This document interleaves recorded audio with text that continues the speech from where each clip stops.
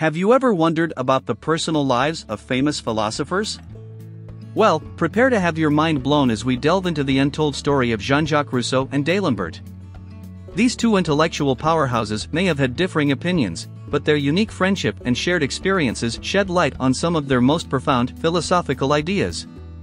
Picture this: it's a beautiful morning in 18th century Paris, and Jean-Jacques Rousseau, the brilliant and controversial philosopher, is strolling through the bustling streets. The city is abuzz with excitement as D'Alembert, the renowned mathematician and philosopher, is about to publish his groundbreaking work, Preliminary Discourse to the Encyclopedia of Diderot. Little did they know that their lives were about to intertwine in the most unexpected ways. Rousseau, known for his passion for nature, finds solace in the quiet corners of the city's parks.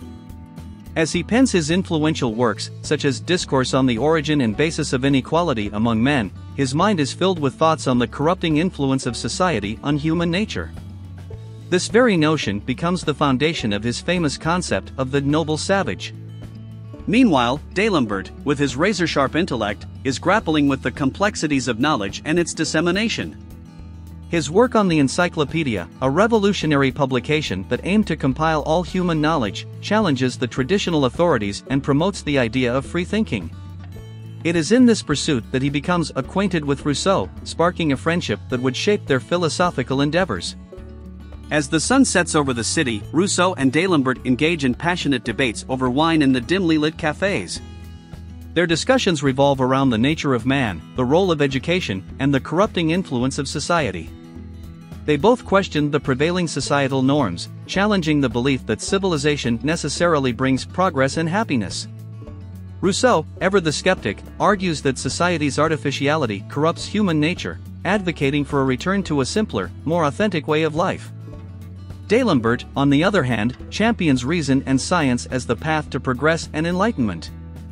Their spirited conversations fuel their intellectual pursuits and lead to the development of groundbreaking ideas. Through their shared experiences, Rousseau and D'Alembert come to understand that true progress lies in a delicate balance between reason and nature.